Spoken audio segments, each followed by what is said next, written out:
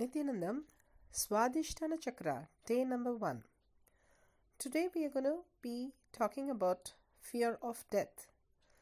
All our fears are actually fear of death, but under various disguises. Every single fear is related to the fear of death, but in roundabout way. Because it is roundabout, we don't see it as fear of death. Without fear, the word death itself loses its meaning that we have been associating with. Death is not something that happens at the end of our life. It is something which is happening every moment in our life. Every act of ours is unconsciously related to our death.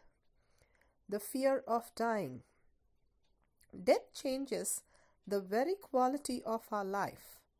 It is not the end, it is the climax of our life, towards which our whole life is oriented. Because our life is controlled by our concept of death, even our social structure is dedicated by our concept of death.